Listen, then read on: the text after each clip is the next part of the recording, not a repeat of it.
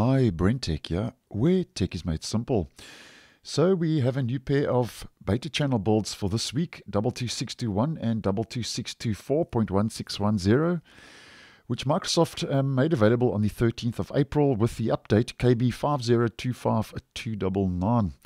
Now, there are one or two changes and improvements that have been made available, which are worth mentioning for today's video. So if you are interested, the first improvement or change is for build 22624, where Microsoft is now testing presence sensing in the beta channel. Microsoft mentions that they are now introducing new presence sensor privacy settings and APIs.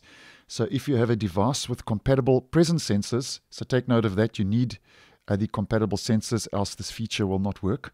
They say you can now manage your privacy and block and or allow certain apps from accessing these sensors.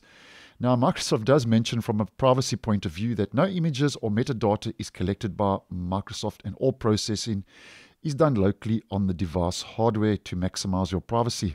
Now, as we can see from the screenshot provided, you will find these settings under Settings, Privacy and Security, Presence Sensing, but as mentioned, only if your device supports presence sensing.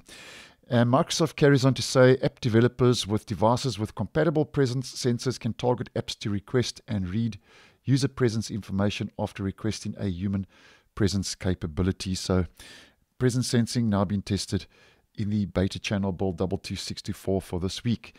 Moving on to the next improvement, and this is made available for both builds, 22621 and 22624, and we have seen this previously on the channel, which is now in the beta channel, where insiders will begin to see a new toggle under Settings, Windows Update, for getting the latest updates as soon as they are available. And this is used in the beta channel to allow insiders to switch to the enablement package. Now, Microsoft describes this process.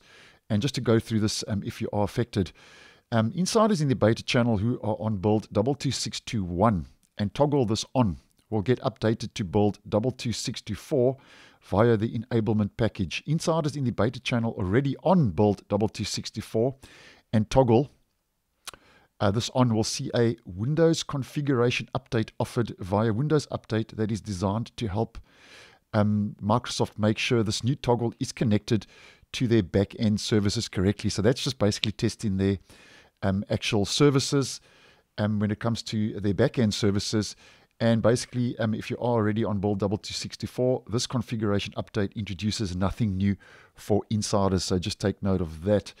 And then with the so-called improvements out the way, we also get fixes that have rolled out. Now, the first fix is for build 22624, where Microsoft says they fixed an underlying issue which was causing a noticeable increase in Explorer.exe, which is basically the shell of Windows, which is responsible for your start menu, your taskbar, your file explorer, and so on, where it was crashing in the last flight for some insiders. So that's a bit of a crash fix. And then a fix for both builds has rolled out. This update addresses a compatibility issue. This occurs because of unsupported use of the registry, and that also rolled out to the stable version of Windows 11. So obviously that's a issue now that's making its way and rearing its head across all the different builds and channels of Windows 11. And then we get a couple of known issues. And if you are interested, I'll leave a link down below to the release notes if you'd like some more info. So that's more or less what's new for this week in the beta channel for builds 22621 and 22624. So thanks for watching, and I will see you in the next one.